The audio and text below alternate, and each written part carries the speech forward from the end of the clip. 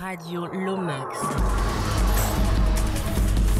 Et on accueille les membres d'Altin Gun, Maëv, Ben, Daniel et Ernie. Ok, c'est bon, j'ai bien dit. Hello, bonjour. Bonjour, ça va? Ouais, très bien, bravo, vous parlez français? Un petit peu. Ah, très bien, on fait l'interview en français? What? Too fast, sorry. Fondé à Amsterdam fin 2016 par un bassiste néerlandais, officiant habituellement avec le rétro-futuriste Jaco Gardner, c'est Jasper Verhulst. Jasper tombé amoureux de l'âge d'or Altin Gun en turc, de la scène rock anatolienne, et j'ai cru comprendre qu'une partie de l'histoire d'Altin Gun démarre avec cet artiste.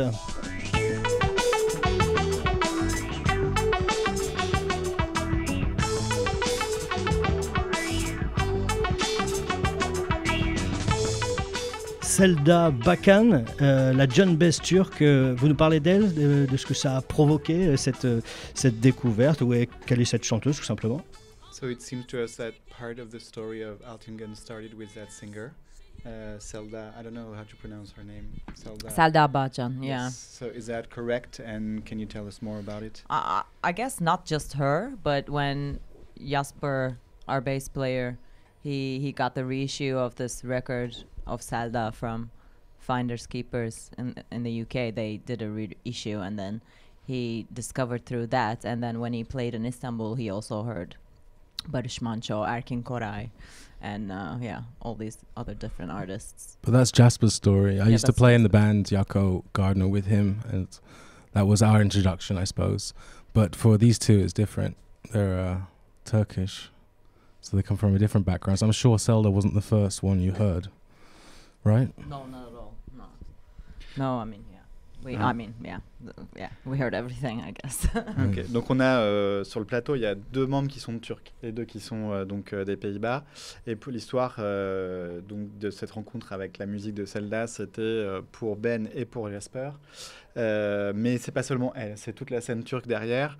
Il y a eu des rééditions au Royaume-Uni de ces albums, et donc après ils sont allés à Istanbul où ils ont entendu la musique turque, et donc elle et d'autres chanteurs et chanteuses, et c'est ça qui a fait un peu démarrer le truc. Mais par contre pour les membres qui sont turcs, ils ont entendu ça toute leur vie. Ouais, c'est ça, et comme ils ont sans doute entendu toute leur vie ce morceau qu'on va écouter maintenant, non, vous l'avez pas, donc c'était Barış Manço.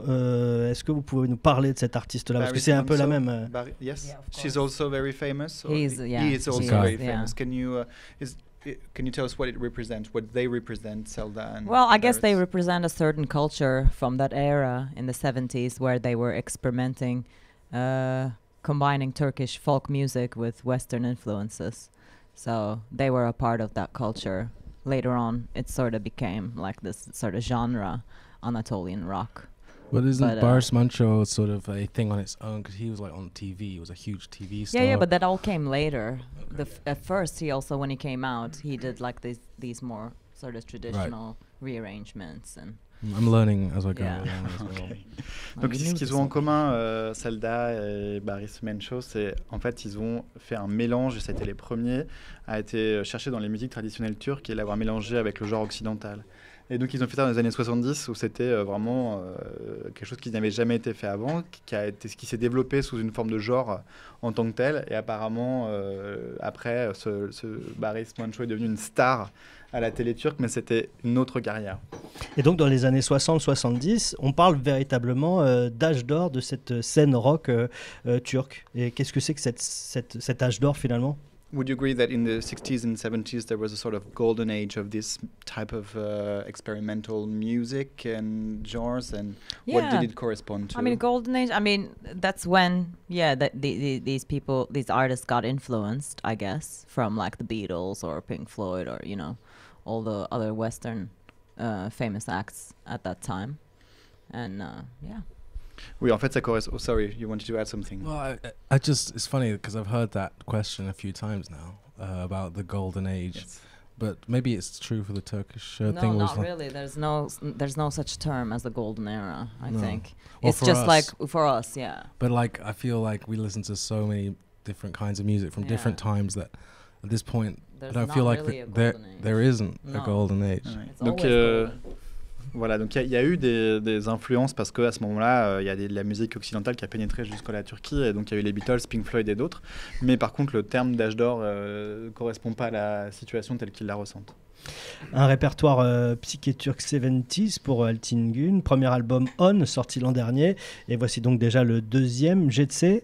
Yolku, c'est le titre qui ouvre votre album, c'est aussi le nom d'un album et d'une chanson de Nezet Ertas.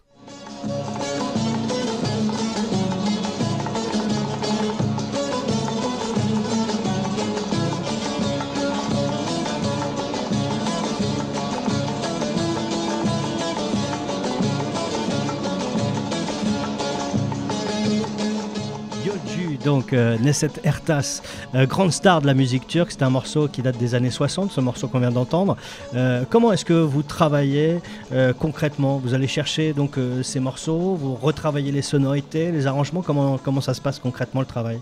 So that's the original song we heard. Yolchu is also the opening track on your album. And so can you tell us how you proceed with your work? You go back, you look for those songs, or you already know them and like them? How do you work from then to the rearrangement? You work on the different sounds. How does it work for you guys? Go for it. Yeah, sometimes I make demos for the songs at home.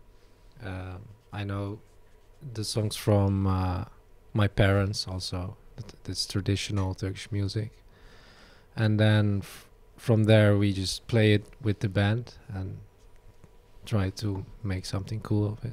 So do you consider them as cover versions or as new songs? Rearrangements, Yeah. I would say. Donc, I mean, yeah. let's go ahead. I mean, like in those days, well, what Barış Manço, Selda did, I guess that would be our sort of main inspiration to combine these two elements, Turkish folk and yeah. Yeah. I feel like we've played together now for 2.5 years or something, and at the beginning it was more like what you said, cover, I suppose, but like because we are becoming more and more a band, Sort of we're getting our own style and our own thing, like we inject the things we like, and it's not really combining two things, it's just what we like, and it turns into something kind of new, which is called Altin, I guess. Au départ, donc c'est Erding qui écoutait ça chez lui, à la maison, avec ses parents, et donc c'est encore une fois, c'est des musiques qui sont traditionnelles, et au final, il s'inscrit dans la droite lignée de ces artistes des années 70 qui vont développer cette rencontre entre le passé traditionnel et puis les musiques occidentales. Au début du groupe, il y a 2 ans et demi, on aurait pu considérer ces morceaux comme étant des reprises de ces morceaux-là. Et maintenant, comme ça fait 2 ans et demi qu'ils jouent ensemble, ils se connaissent bien, ils ont vraiment développé l'esprit de groupe, ça transcende complètement l'histoire de la reprise et ça devient des nouveaux morceaux avec de nouveaux arrangements. Alors je ne sais pas s'ils sont allés jouer en Turquie, mais comment est perçue votre musique en Turquie? Did you play in Turkey? And how is your music perceived there? I mean, everybody knows these songs. See, like, these are the songs sort of me and Ardent grew up with. So, and everybody over there knows these songs. So it's just a mayhem. We just played 3 sold-out shows in Istanbul and 1 in Ankara and in Eskişehir. So we're slowly also expanding on the Turkish territory. But does that mean that the people come to see the shows because of the songs or because of the band? I mean, is there a mix of the both, two? I guess, of course, because it's a language that they speak, you know, it's their culture, like it's that culture that you represent with the music in a way, because the lyrics are in Turkish. Okay. So everybody relates to it and knows what we're saying. I mean, we play in France much more. Yeah, it's true. Which we also, of course, love. But yeah, when you're there, it's just a whole different story because everybody knows it, so they go completely crazy. They sing along? Yeah, of course. Yeah, they know the songs and they sing along, but a lot of people have told me that they didn't like some of the songs we played before we played it, so that it was like cheesy or... But then what they hear us play and then they do like it. So it's a bit of both, I think. They like songs and the band. Donc ils ont joué à de très nombreuses reprises en Turquie parce que Déjà, en fait, ils viennent de là-bas. Et puis les chansons, c'est les chansons avec lesquelles ils ont grandi. Et tout le monde les connaît en Turquie, ces chansons. Et là, ils ont fait 3 concerts à Istanbul qui étaient complets. Ils ont joué à Ankara. Et en fait, les gens, ils viennent autant pour voir le groupe que pour écouter ces chansons-là. En plus, ils sont le public est très content de pouvoir entendre des chansons qui sont chantées en turc. Ils chantent avec le groupe pendant les morceaux. Il y a une ambiance assez dingue. Et il y a certaines personnes qui sont venues voir Ben pour dire bon, c'est des morceaux avant que vous les jouiez avec vos arrangements, on les aimait pas trop, mais entendus comme ça, c'est quand même beaucoup plus sympa. Sur la pochette bleue de ce deuxième disque, 3 lunes au-dessus d'un détroit, on imagine, le détroit de Bosphore. Il y a une ambiance particulière sur le Bosphore, détroit d'Istanbul, la mégapole d'un côté, l'espace de l'autre, le lien entre la mer Noire, la mer de Marmara, mais aussi entre les continents asiatiques et européens. Est-ce que vous vous imprégnez de ça aussi? So we're talking about the cover of the album with the 3 moons above a strait, which could be the Bosphorus Strait. Could be. Could be. Funny It's up to thing. you. But the thing is that this strait represents a lot for us, even for Europeans and for Turkish people, with the idea that it's at the crossroad of different continents, different cultures, different seas, the Black Sea, the Sea of Marmara. And is this something that you relate to or Well, or I mean, inspires it's you? really cool that you can sort of pick that meaning. But like to me, like I was when we were busy with the artwork, we had some ideas like sort of vintage Soviet Christmas cards. Yeah. So yeah. But we didn't necessarily think like, oh, this cover should be like a bridge or a Bosphorus or We had it was just the vibe and the we had a bit of a name concept. of the album. The concept, the yeah. Gece, it was the name of the album, which means night. Yeah. And the first album has like a daytime sort of cover, and that was the only concept we had really. But we do relate with that concept of mixing cultures and stuff, because Istanbul's a great example of that, where just a melting pot for so many different people and things. And I guess we're like that too, I guess, you know, in some ways. We're from different places. I'm English, Sminky's Dutch, Mary's Turkish.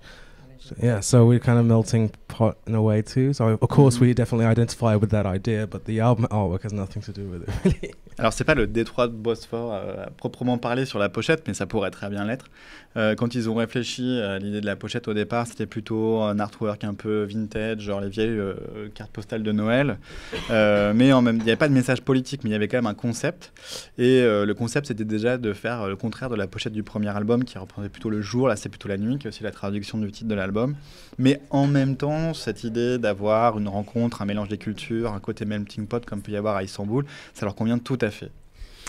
Et puis dans Altin, il y a aussi Gino Grunenveld, percussionniste du groupe et issu du collectif populaire aux Pays-Bas, Jungle by Night. Yeah.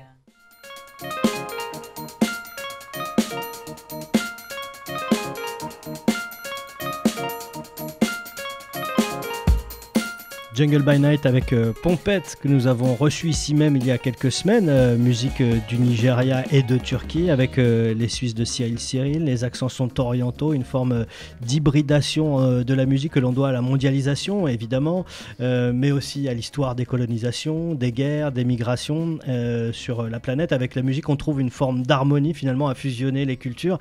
Est-ce que la musique irait-elle un peu plus vite que les êtres humains? So we've talked about your different influences. We heard Jungle by Night with the idea of cross-culture and cross-breedings from the music from Nigeria and also Oriental elements. And all this relates to the story of the Western world with globalization, which also has in the background the idea of the colonies and the wars and the conflicts.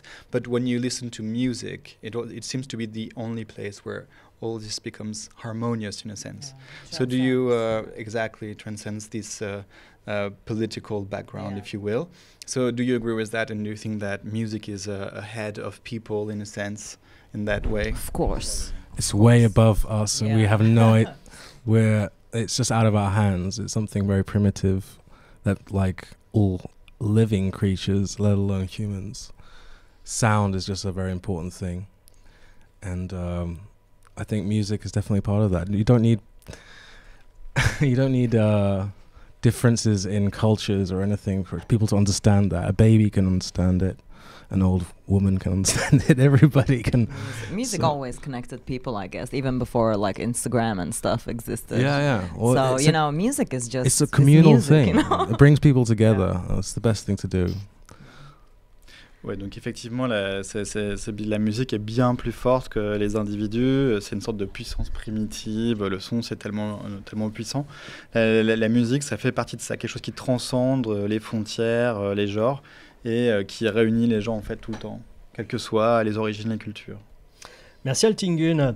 On vous retrouve à l'affiche du festival Rock in the Barn qui se déroule les 14 et 15 septembre prochains près de Giverny à Vexin-sur-Epte. Merci beaucoup. Merci à vous. De rien.